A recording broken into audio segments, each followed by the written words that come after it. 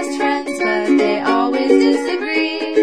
Taylor and Alan, I seen that. All right. Well, because we are so timely with this show and this episode's coming out towards the end of February, we decided we would talk about Black Mirror season 4 because that came out in December.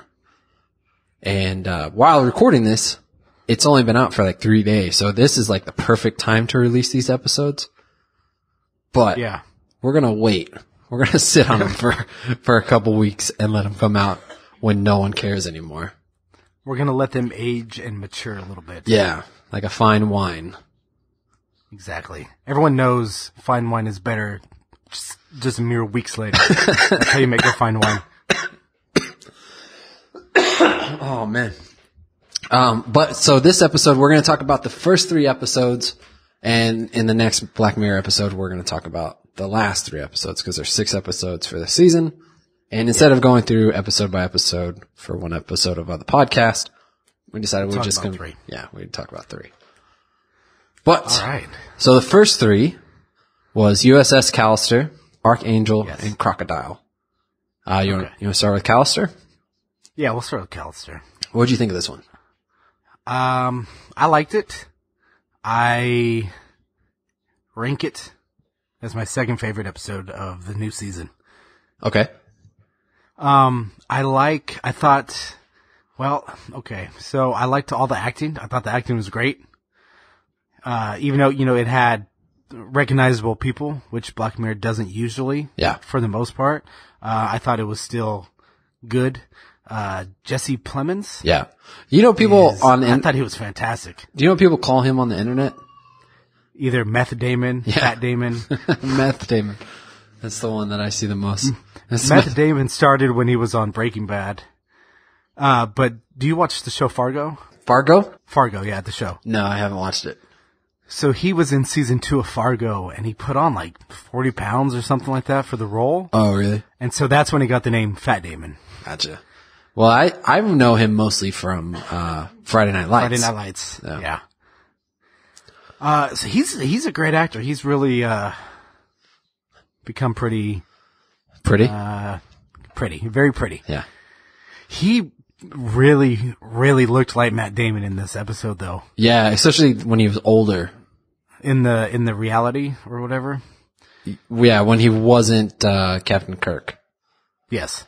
So USS Callister, the whole premise of this episode is Jesse Plemons created a fictional universe, like a VR World of Warcraft, No Man's Sky type world where people can log on and explore the universe and kind of like Ready Player One almost. Where you just have Spoiler alerts. It's like Ready Player One. You just have that doesn't ruin the movie.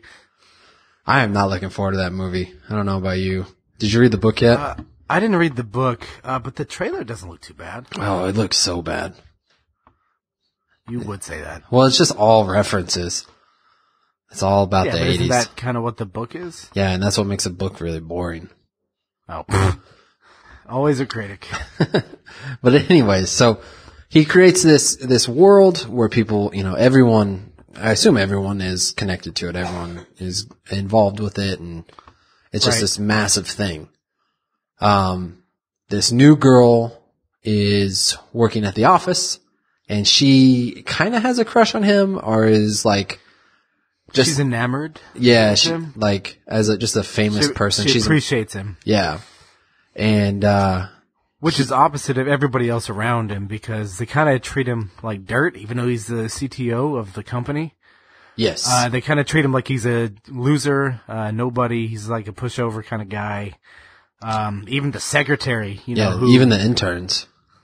Yeah, they're just like douchey towards him. And I think a lot of that stems from the CEO, who is, what's his name? The guy. Liam McPoyle. What is it? No, I said his name from Always Sunny. Always Sunny. Jimmy Simpson. Jimmy Simpson, yeah. He treats him like dirt. And so everyone else kind of treats him So he's just this big loser. Because And he just kind of takes it. yeah.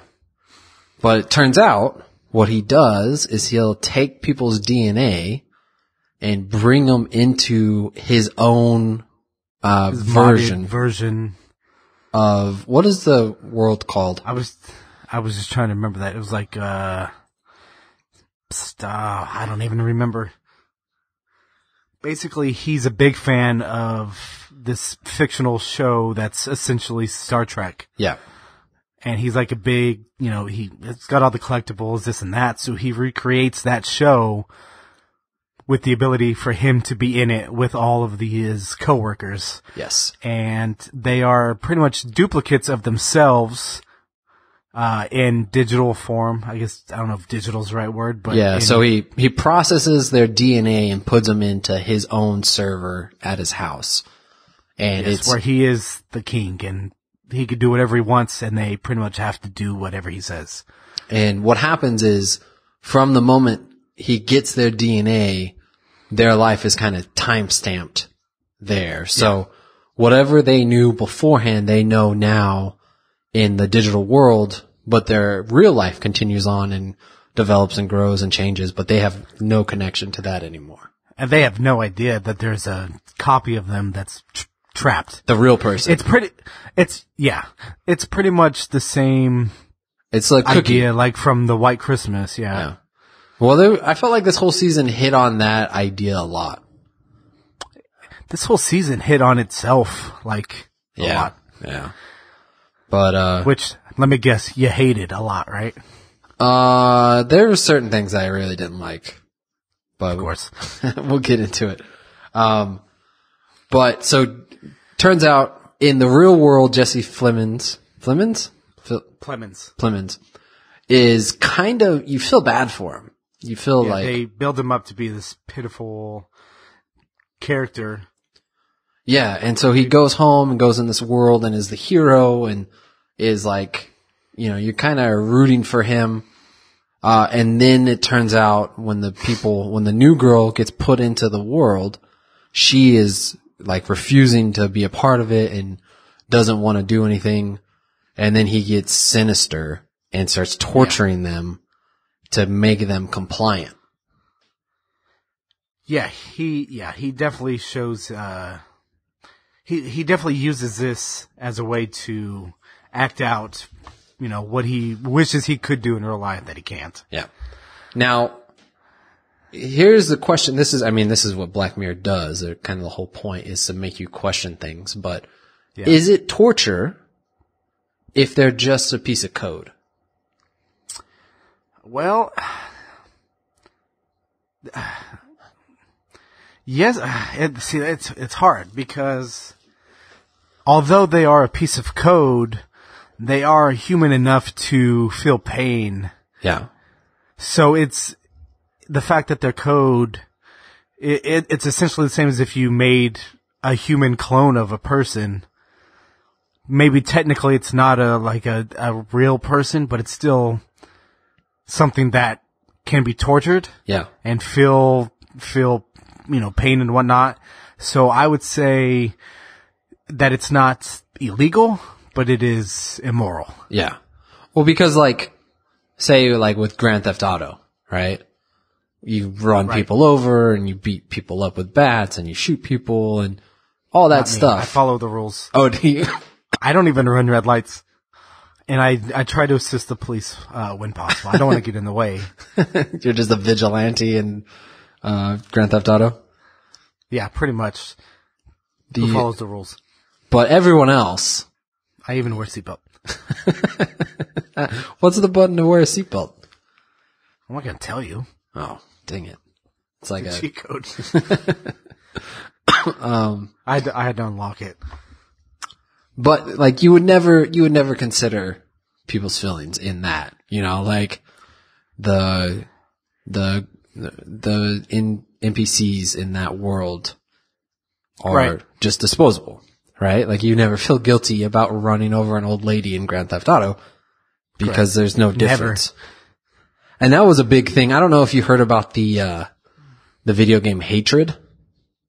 No, doesn't sound familiar. It was like this really weird game that, When was this? this is like a year ago. Okay. I think it was called Hatred. I can't even, Oh, are you thinking of The Sims? yes, The Sims. Okay, thought so. The Sims expansion pack, Date Night. But anyways, Hatred is like a top-down shooter where you go around and you just massacre a town.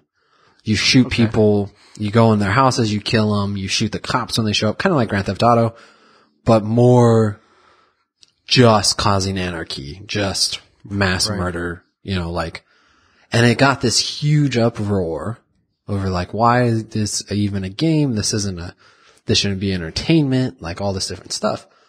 Yeah. But if it was zombies, no one would care. You know, you could run around and shoot up zombies and do all this different stuff. And so the idea of like, there's really no difference in a video game between a zombie and a person or, you know, a monster, an alien. Like it's just a different design, right? Like what you're doing is still essentially all the same.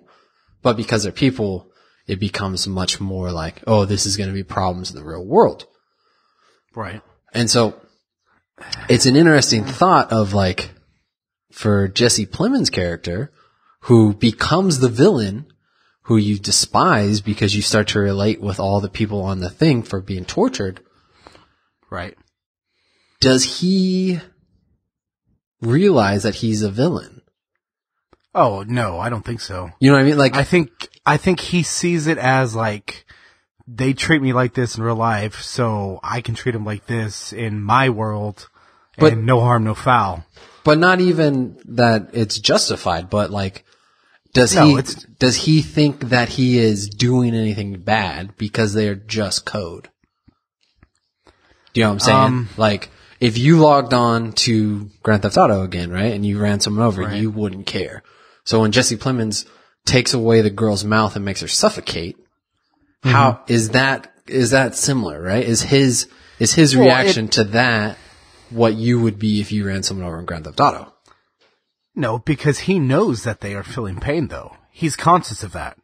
That's not, But it's not like he's unaware. Like, okay, if I found out today that this whole time that I've been playing Grand Theft Auto and not caring about anyone, if I found out that, oh, it turns out that's real people this whole time, then I would feel bad. yeah.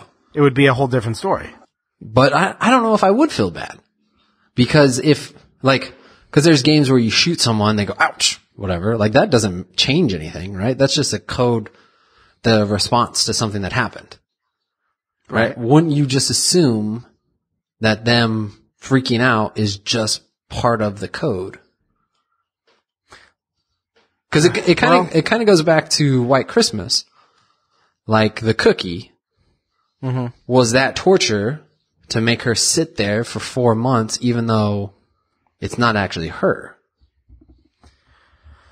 Yeah, I don't know. See, it's tough. And I want to say that I wouldn't be bothered, but I really don't know. I mean, cause, it's a gray area. For yeah. sure. I mean, the show clearly wants you to be on the side of the characters, right? Right. The show wants you to hate Jesse Plemons' character. Right. But is that reasonable? That's my question. Like, he created a video game. No. He made characters that represent and are based off of people he knows, and he is treating them in a bad way because in real life they treated him poorly, but they're still not real. Right. And if that was the extent of it, that he was just treating them poorly, then I would say it's not a big deal. But the fact that he goes out of his way to bring in the kid Yeah. shows that he knows what he's doing is messed up, because if it was, See, but even he that, knows that although it's code, that it's a real, not, But- it's so tough. but there's clearly something different, right? Between his reaction to the video game world versus real life.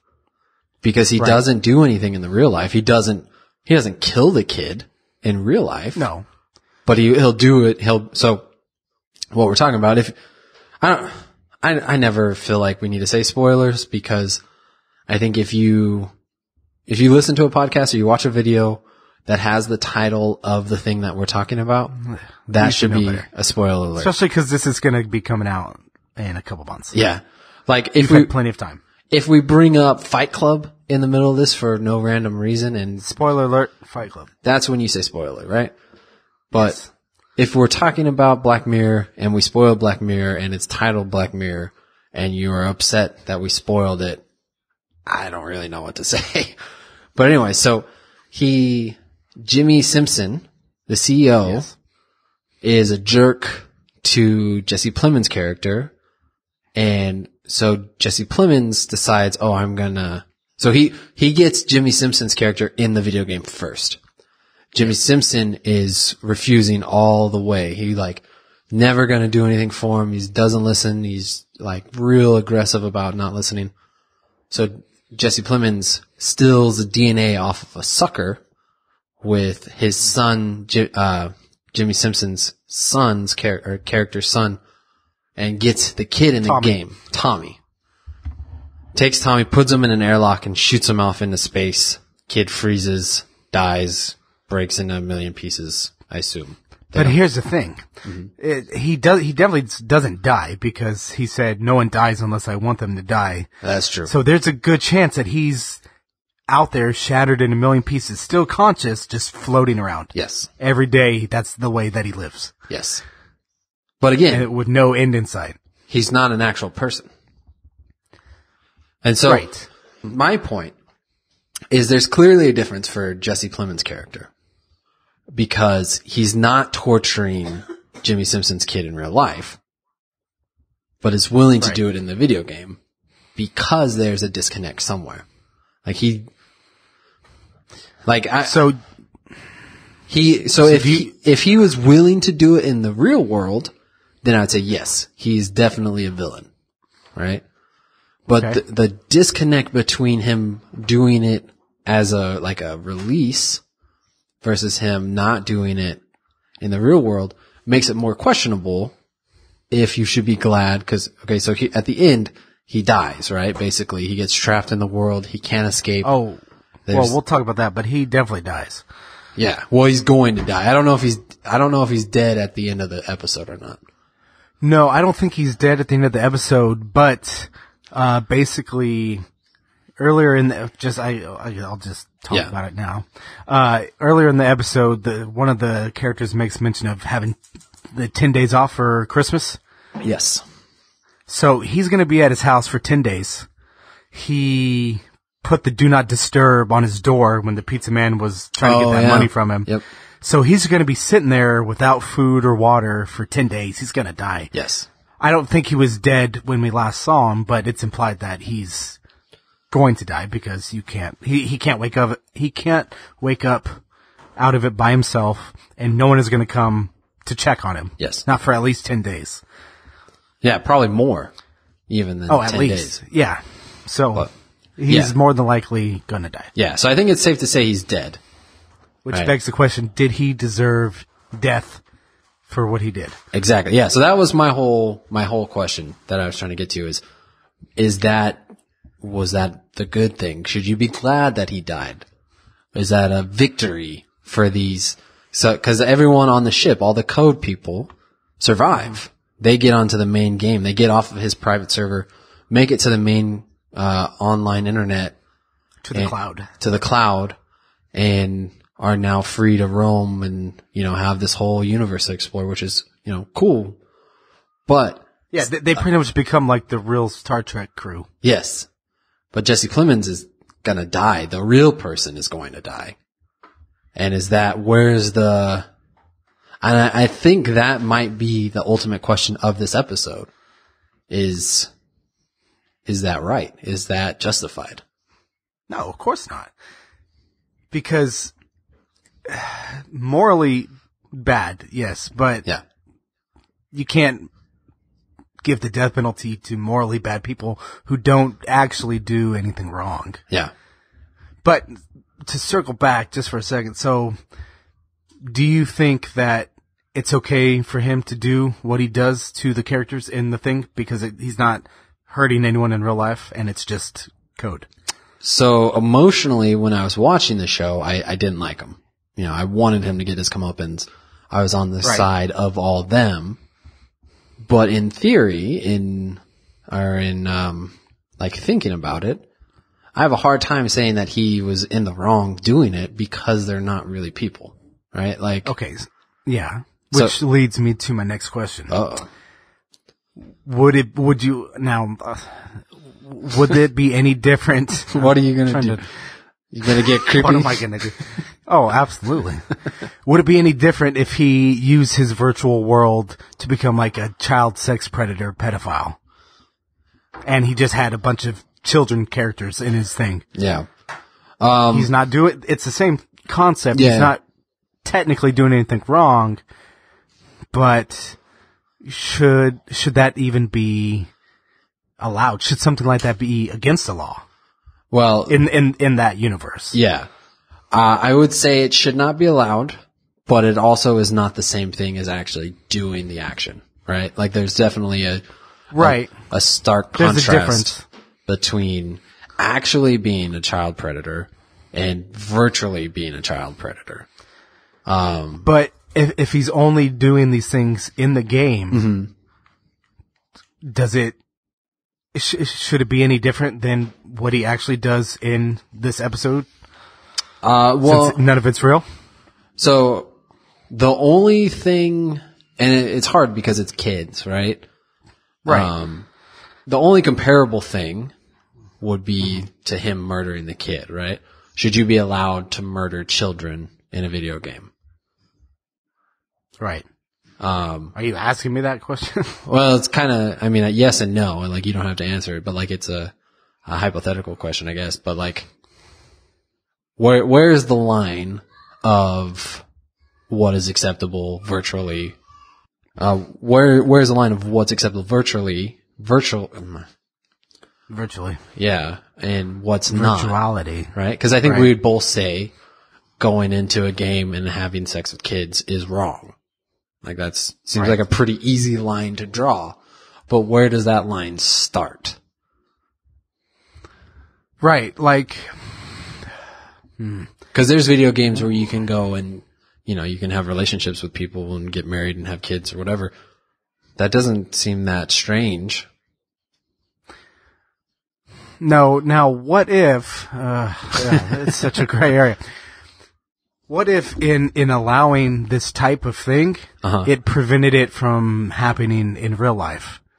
Like what if that was all a sex predator needed was the outlet, right? Yeah. And let him do whatever he wants in his own game that doesn't actually affect anyone, and then he doesn't do anything like that in real life. I think there's studies on that idea, and I think that's wrong. Well, yeah. I think, like, in real life, I think, you know, with pornography and different things like that, I think that I could be wrong, but I believe that it fuels the fire more than it quenches anything. Right. You know what I mean? So that was what I was getting to, was would it just become one of those things where how long before the virtual world is not enough and they have to do it in real life? Yeah. Cause I mean, even it's hard because the idea of murdering in a video game doesn't seem to lead towards murdering people in real life, but how do you know? Yeah. But Yeah. it's tough. It is. Which is, I think the reason it's so tough is because none of it is actually possible. Yeah. So there's no precedent. There's nothing that we can really base it on other than the actual fictional TV show. Yeah. Yeah, and So that's what makes it so difficult.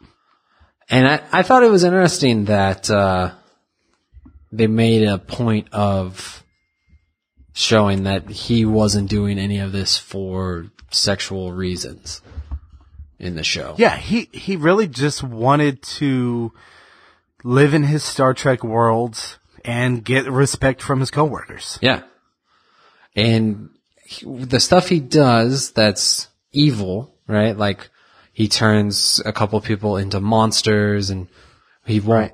So the only escape for these people is if they die. And the only way they die is if Jesse Plemons decides that they're going to die. And Right. he doesn't. He normally just lets them live on. There's one scene where he finally defeats an enemy, and the That enemy's part like, was so sad. yeah, the enemy's I like, really felt sad for that guy. he's like, I've been a good adversary Been for you, a right? worthy adversary, right? Like, please, just please, I've done everything you wanted. But, And there's a second where you think he might, yeah, and then he says, "Nope, sorry, bud," yeah, which is what the guy had told him earlier in the episode when he tripped over his gym bag.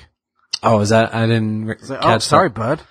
Yeah, But, yeah, I don't know. It's interesting because it's hard to call him the villain in reality, you know, like clearly, right. Basically, everyone is the villain yeah, in one way or another, except for the mother from How I Met Your Mother. yeah, She's really the only one who, is a good person. even though technically she's probably the reason why he's going to die. Yes.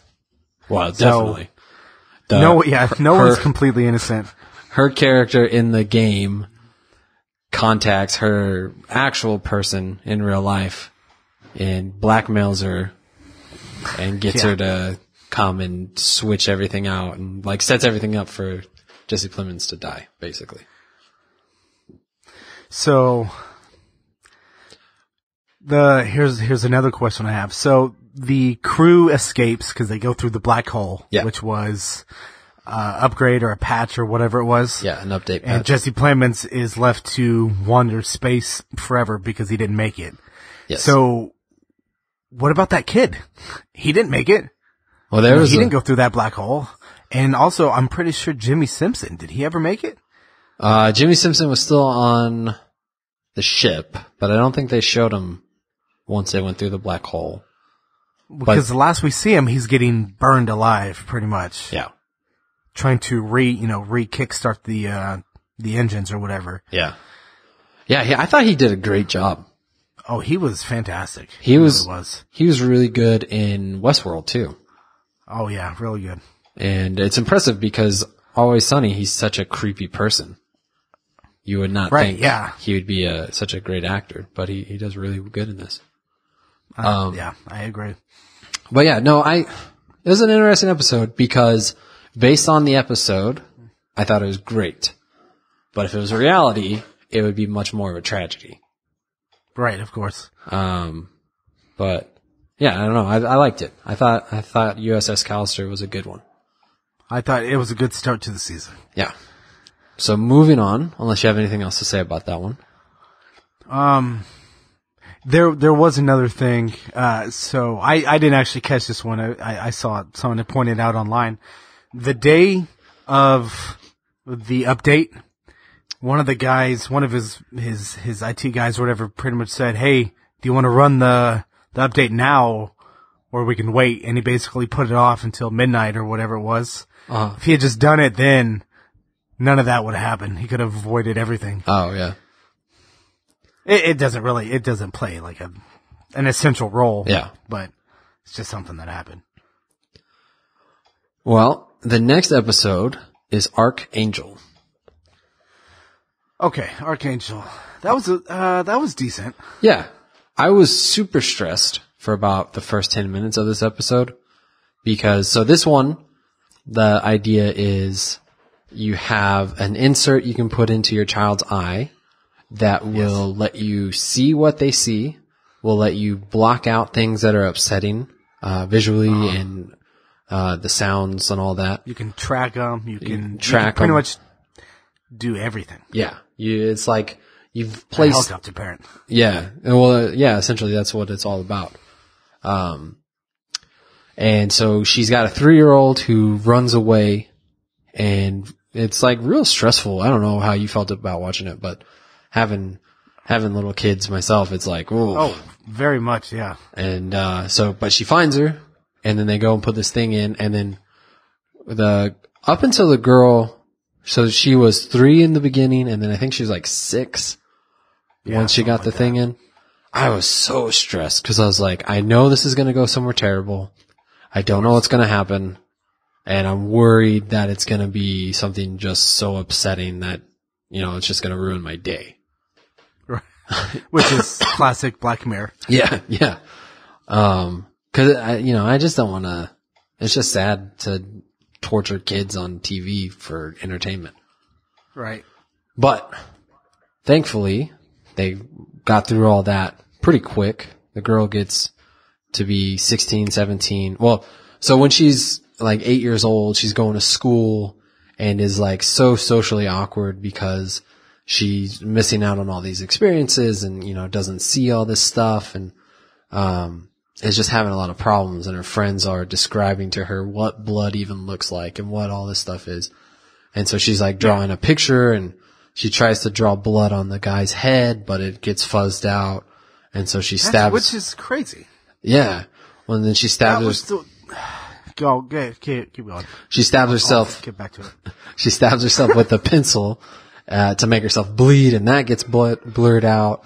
But the, mom's handset starts going off like, hey, there's a problem. You need to check on it. Mm-hmm. So she runs in, and the girl's like stabbing herself and, just on the finger with a pencil.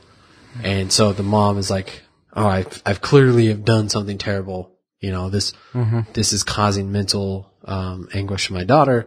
Takes her back to the place, and they're like, we can't remove it, but you can just turn it off. And so the mom's like, all right. And so for the next 8 years, the girl lives without it and is experiencing life more normal and like filling in gaps that she didn't have understanding of growing up and all this different stuff. Mm-hmm. And, she gets into a relationship with Kylo Ren. With Kylo Ren Jr. And, starts lying to her mom. And when she starts lying to her mom and it's not where she says she's going to be, the mom starts using the handset again. She's able to turn it back on. And the girl's, pretty normal teenager, and the mom is watching all the stuff that's going on and, starts, following her and finds out she's having sex, finds out she's doing drugs and, it's just all this different stuff. Right. Yeah. And so she tries to go back into that super, I don't know the word I'm looking for, super sheltered mode again. Yeah. But it just causes issues with the daughter because she's already lived life without the thing, and I don't know, she doesn't, I can't even think of the words that I'm trying to say. Well, so the mom, what ends up happening is her boyfriend, who I believe was an adult or over 18. The girl's like 15, 16. So the boy's older than her. Goes to his work and is like, I saw what you did, and showed him pictures and stuff like that of them together. And, she's like, if you ever go around my daughter again, I'm going to contact the police. And the guy's like, tells the girl, he's like, I'm done with you. Don't contact me anymore. Daughter finds out that it was the mom who broke him up, and then beats the mom. I thought for a second she was going to kill her. Yeah, so did I. She didn't. She beat her with the headset and shattered it against her mom's face, and then ran away from home. And so the idea is kind of the more you like try to protect your kid, the more they're going to try to escape that protection. Yeah. And yeah, pretty much. It was an interesting episode. I didn't feel like it was, groundbreaking in any way, No. All the technology seemed to have already established in other episodes, so that wasn't anything new. And the idea of a helicopter parent not working out isn't anything new or revolutionary, but it was done well. I'm basically showing that with or without technology, you can only interfere and parent in your kids' lives, so much before, it doesn't matter what you do. you're going to drive them away, essentially, is Yeah, well, what I took from it. I was talking with my wife about it, and just like our experiences growing up, and our friends and family, how they were raised and stuff like that, and like just we all had such different experiences, and we all ended up in different places. There's no like one perfect way, right? Like you can have a ton of rules and be very overbearing, and it work out great or work out terribly. And you can be super loose and let your kids do whatever, and it can work out great, and it can work out terribly. Mm-hmm. There's no, direct. There's no formula. Yeah, there's no formula to raising kids. It's just every case is different. You never know how it's going to turn out until it's already happened. But, yeah, so I don't know. What do you think about this episode? I liked it. It was good. Like I said, it didn't have the dark tone, as dark tone to it. Yeah.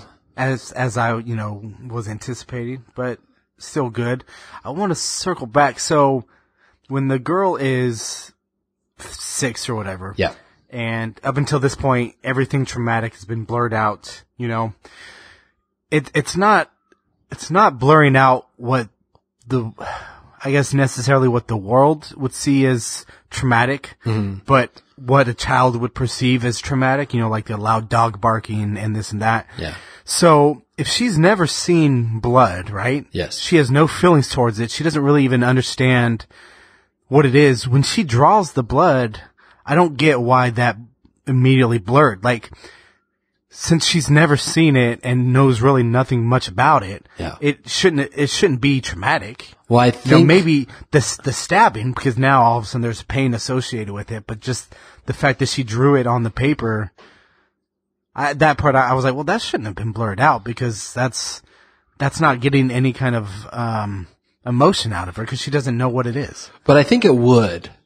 I think if she knew she wasn't supposed to see it, do you know what I mean? Like, she grew up and she had heard about it, and, like, it was always blocked from her vision. Right, but it's just the color red on a paper, which I'm sure she's drawn many times. Yeah.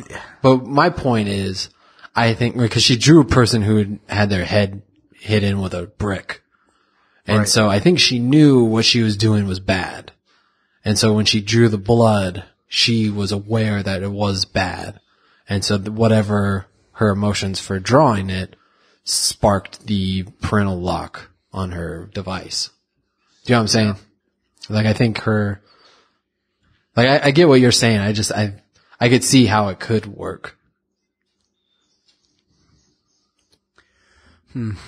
Yeah, I mean, it makes sense, as much as a Black Mirror episode can. Yeah. I'll tell you my theory for how I thought it was going to end, and then it started looking like it, but then it didn't. I thought she was going to become so angry with her mom, once she finds out that she's been spying on her, this and that she was going to kill her, maybe with with the device, maybe not, but whatever was going to happen was the thing was going to break, and she was going to be stuck in that parental mode, Yeah. where everything is blurred out, and then she was going to be arrested and go to prison, and everyone around her is blurred out because there's inmates that are threatening, and there's guards that are terrorizing, and just the rest of her life was going to be stuck in this prison where everything's blurred out to her. Yeah. Yeah, kind of like White Mirror. Yeah, pretty much. Or White Christmas. White Christmas. Yeah. Yeah, I thought that was going to happen too when she was hitting her mom. Because every time she hit her mom, the settings would change, and Right, that's when I was like, oh wow, it's happening. Yeah, but then she was still alive. yeah. But yeah, this one, I don't have a ton to say about it. It was interesting. I guess it wasn't the best episode, but it also wasn't the worst. No, it was, I would say, it is my 4th favorite of the season. Yeah. I rank Well- it number 4. Next is Crocodile. And Crocodile was, this is a difficult one. Yeah, it was decent. This one I rank 5. 5 out of 6. 5 out of 6. Yeah. Yeah, it's on the lower end for me too. So this, But it wasn't bad. yeah.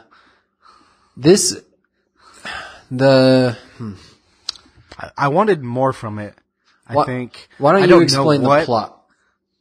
Okay, so this one stars Ellen DeGeneres as a crazy lady. Right, so basically I gotta remember how this one starts. Her and her boyfriend, when they're in like college, hit a guy on a bicycle and kill him. Right, okay. So they're driving, they hit a guy and he dies. It's out in the middle of nowhere, so there's no witnesses. And instead of calling the police, they decide to dispose of the body. Well, he decides, basically. Yeah, the boyfriend decides to dispose of the body. That would be the easier way to go.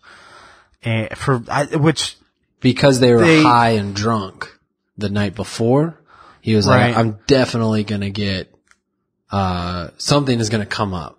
Either, I'm going to have too much drugs in my system. Yeah. Mm-hmm. He's going to get in trouble for substance abuse of some sort. Which I wonder, but it didn't show that they were like driving erratically or anything like that, right? No. I think it was just an accident. Like, maybe the guy accidentally drove out in front of him. Yeah, I mean, it could have even been a suicide, but. Right, he could have done it on purpose. Yeah. But because the guy's blood wouldn't have been clean, he would have definitely gotten in trouble for it. But I wonder if that's true, because if they were able to prove that the drugs and alcohol were not an actual factor, would there still be consequences? And the reason I say that is because there was a case here in Bakersfield a few years ago where a guy was drunk, right? Uh-huh. And he was driving home one night and he was going through an intersection and another drunk driver had ran her red light and hit him. Mm. Now, he was well over the limit, but since he was not technically in the wrong, there was no actual punishment for that, even though, yeah, he shouldn't have been drinking and driving. He didn't do anything wrong. He had a green light, he went through, and it was the other drunk driver who hit him instead. Yeah. So he didn't actually get in trouble for that. So I wonder if that's typical. I don't know how often that kind of situation happens. Yeah. But I wonder if something like that matters. Well, now, obviously it would be hard to prove that you weren't driving erratically because there's no witnesses. Yeah. And it would look pretty bad, but. Well, I don't know. If you are sober and you're driving and you hit someone on a bicycle on accident and you kill them, you are still liable, I believe, for manslaughter. You may not be convicted and go to prison for it, but you can still be. Right, you'd still have charges brought against you more than likely. And then so if you are not sober, then you're definitely, something is going to happen. Right, it doesn't look good. Yeah. Right, especially if you have to sit in front of a jury. But, I don't know. We're debating what doesn't even matter in this episode. It was just, when I saw that, it reminded me of the situation that happened here. Yeah. Because I don't even think charges were brought against the guy, even though he was drunk. Yeah. Yeah, I don't know. That just sounds like a good lawyer. Or like it might have been. Like not necessarily a good lawyer, because I don't know if that's a noble thing to get someone off of, but that sounds like a lawyer. An effective lawyer. An effective lawyer, thank you. Yeah, I don't know. It's tough because I know that the woman, the driver, because I think that the drunk driver who ran the red light, it was a woman. I think that she died and her family was trying to sue the other guy. Oh, that doesn't seem reasonable. But it didn't hold because even though he was drunk and he was impaired, he didn't run the red light like she did. Yeah. Basically, they were trying to say that if he wasn't, then maybe he could have avoided the accident or something along those lines. Yeah, that's crazy. It didn't hold up. And he could have still gotten charged with a DUI too. They probably wouldn't even bring that up in the newspaper. Cause that, he might have. Yeah, I don't know. I just know that there was a clear separation between the two events. The DUI and the actual car accident, because his DUI didn't cause the car accident. Yeah. Yeah, there's something along those lines. Yeah. But anyways, back to Black Mirror. All right, so Crocodile. they ditch the body in the lake, or it's a lake, and go about their business. And For like 12 years. yeah, I was gonna say some time goes by. Was it 12 years? Something like that. Her kid is 9. That's right. I'm drawing a blank. The next we see them in the hotel room, right? Yeah, so she's on a business trip. She does like speaking engagements, and he comes to visit her because she is in his town, I assume. And he's like, "Hey, I saw in the newspaper the guy we killed, his wife is still trying to figure out what happened even this much later. Yeah. I'm going to send her a letter and, let her know that he's dead, that we killed him, that we're sorry. I'm not going to say who it was from. I'm not going to give any of that information. But, I just have to do this." And she's like, "No, you made me dispose of the body. This was your idea. Yeah. I've carried this secret for you for 12 or whatever, however many years it's been. You are not going to do this. You are going to destroy our lives. Everything that I have is going to be taken from me. You can't do this. I stuck by you when you made a bad decision. Now you need to live with it." And he was like, "No, I have to tell her. I'm sorry." Yeah, his guilt was getting to him. He had to get it off his chest. So to avoid that, she kills him. Yes. And then like moments later, so she's in a hotel room, she kills him, and moments later she's standing at her window and she sees a guy crossing the street and he gets hit by a pizza truck. Yeah, which is like van or whatever it was. An automated pizza delivery car. Almost like a red box on wheels that delivers pizza. Yeah, pretty much. It's like a pizza ice cream man. Yeah, without the man. Right. So she witnesses that and doesn't really. It's just kind of a non-event. Yeah, she just closes the blinds. Yeah, because she just killed somebody. So come to find out, now there is I guess, is she like an insurance? Yeah, so the guy. Like a claims adjuster or.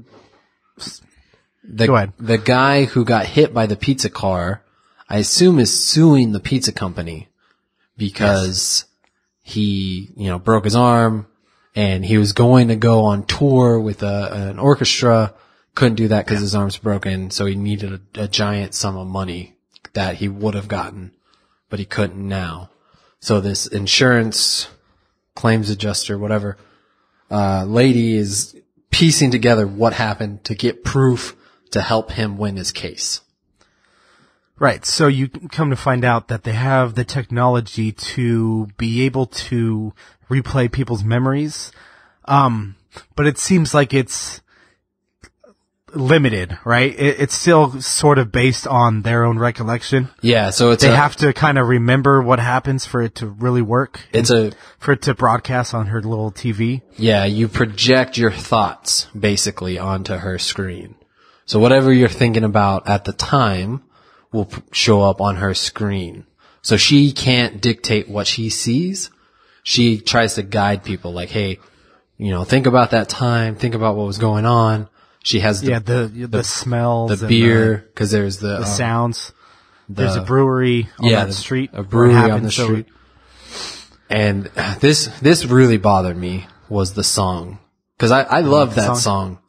And I loved every time they used it in all the other seasons. In this one, I was like, oh, this is unreasonable. They play it 4 times. I was going to say, was it because you have to hear it so many times? Yeah. And the time when she's like, oh, I love this song was like, it was just too much. Like it was so unnecessary. That last time. Yeah. And, it's just like, cause it's an original song for the show. Right, the girl sings it. Really? Yeah, from what I understand, sure? I almost positive. I don't think so. I could be wrong, but I'm pretty sure that's like a song from the *60s or something like that. I don't know, but either way. But they use it in every season, right? It's kind of like a Easter egg almost.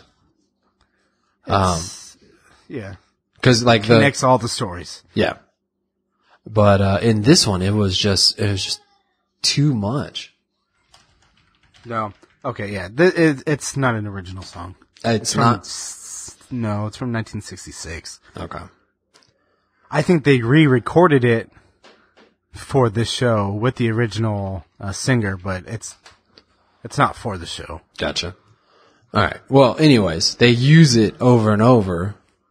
Right. And in this episode, it just felt too much to me. I don't know. How'd you feel about it? That's because it was part of the actual plot, which we haven't seen. I know, but they chose that. You know what I mean? They wrote that in. Right. They could have picked any song. It didn't have to be that song. Like, it was all intentional. Do you know what I mean? Yeah, like, I didn't have a problem with it. yeah. But it didn't stand out to me. Yeah. But anyways, she is talking to him and getting information. Yeah, so she talks to him first. He gives his recollection of what happens. She uses that to track down a potential witness that had passed him on the street to see if she saw anything. So she finds this woman, does the same thing, it helps her remember that night. The woman then sees a man taking a picture in a window and somehow is able to track that guy down. I don't remember exactly what led to that. Was it just because of the location? I think it was in his own house, right? I think it was a facial recognition. Yeah, that's right. So then she goes and talks to that guy, pulls up his, memory. And that guy was a creep. He was taking a picture. Absolutely. He's trying to take a picture of a guy's naked butt. dude. Yeah. Yeah. So through that guy's recollection, she's able to see the murderer. The Ellen DeGeneres. Yeah, she sees Ellen DeGeneres. So then she's able to track her down by going to the hotel and pretty much figuring out who was in the room at that time. Because they tried that. Yeah, they tried that. She talked to the front desk, and they couldn't give her up. Right. I'm trying to remember how she ended up finding this woman. Do you remember? I think it was all facial recognition again. I think she just kept running it through. Okay. And she found someone who was in the town doing a speaking engagement. Right. Like, she found someone who looked similar and then checked where she was and realized she was in the town, and she was like, I gotta go talk to her. Yeah. I gotcha. So then she is talking to this woman and pulling up her memory, and the woman pretty much outs herself. Well, she refused at first. Right. She didn't want to do it, and the lady was like, hey, it's part of the law. If you don't do it, I have to contact the police, and the police are going to come, and it's just a lot more difficult. Like, if it's just me and you, no one's going to know what you were doing, and like, it's fine. You're like, cause she thought it was just embarrassing. She didn't think it was murder. Yeah, she thought she was, yeah, exactly. So, in giving this woman her memories, she inadvertently shows a short clip of her pretty much killing her boyfriend or ex-boyfriend, and then even shows a flashback of hitting the dude, 12 years earlier, alerting the, making the woman suspicious. Yeah. You're gonna have to take over from there because I'm trying to. So she gives up. Struggling. She gives up the memories of killing her ex-boyfriend and the biker. Yeah. The Indian girl, the insurance adjuster, panics. It's like, all right, well, that's everything I need, and it's like knows that this lady's crazy and is trying to get out. But makes it pretty obvious that she saw something. Well, the lady knew too because she would have seen it in her head. She would have known that's true. Yeah. And so the Ellen DeGeneres lady is like, hey, sometimes I just have crazy thoughts. Like, it's no big deal. And the other lady's like, yeah, no. And, So the lady she gets in her car, can't get her car started, and the other lady breaks the window and ties her up in the barn and is like, does anyone else know that you are here? And she finds out, I think she watches her memory and realizes like, oh no, your husband knows that you're here. So she kills her. Ellen DeGeneres lady kills the Indian lady, goes to her house, murders her husband in the bathtub, and then she's leaving, and there's a little baby staring at her, and it fades to black with her like not being sure what to do, and shows up at her kid's music recital. Yes. Then it cuts back to the police. The police are at the house. The crime scene. And they're like, who would kill a baby? You know, and they make it clear that the lady killed the baby to protect herself from, so she's trying to clean up all the loose ends. Anyone who's seen her. She just keeps killing people instead. Yeah. Everyone who sees her, she kills. And this was my biggest issue with this episode, was they had two options and they took them both and it made each one weaker. They say, oh, but the baby was blind, so why even kill the baby? So that was the first one, but they're like, but we have the hamster and we can see if we can pull any information from what the hamster saw. You either... It should have been one or the other. Yeah, you either just kill the baby, don't have the baby blind, and the hamster saw everything, or... The baby was blind, and she would have gotten away with it anyways without having to kill the baby. Exactly. She still gets away with it. The baby's blind, but the baby's dead, and gets away with it. Like it was unnecessary to kill the baby. That should have been. Exactly. So it was either the hamster catches her, the baby's not blind, the baby's blind and dead, but that's the reveal that she didn't need to kill the baby. But because they did both, I felt like it really weakened each other. Yeah, it definitely should have picked one or the other. I don't know. I guess it weakens it. Which would you have preferred? Oh man. I know. I'm the same. The dead baby being blind. Yeah, it has to be that way. It's more tragic for Black Mirror. Yeah. That would have been a stronger choice, I think. I felt like the hamster thing was kind of weird, because how are you going to guide a hamster's memory into telling you what you want to see? Yeah, right? Or who says the hamster even saw? What if he was sleeping or turned around? Yeah, or hiding. Or taking a drink. Yeah, exactly. Yeah, but they did get enough because they were able to arrest her. So well, maybe. I mean, that's the assumption. The police show up at the recital, and then the episode ends. That's true. But yeah, it was okay. I felt like it was very predictable. I felt like I knew where each step was going after about halfway through the episode. Like it wasn't that exciting. But it was a good episode. It was interesting concepts. I felt like the ending, if they would have chose one or the other, it would have been a lot stronger.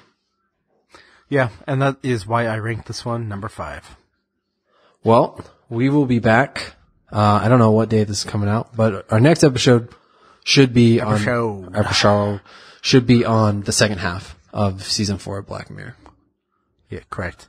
But if you want to go over to Patreon, you can help support us. You can help decide who is going to pay the punishment. You can follow us on Twitter at ISeenThatPod, or you can like us on Facebook at facebook.com/ISeenThat. Fantastic.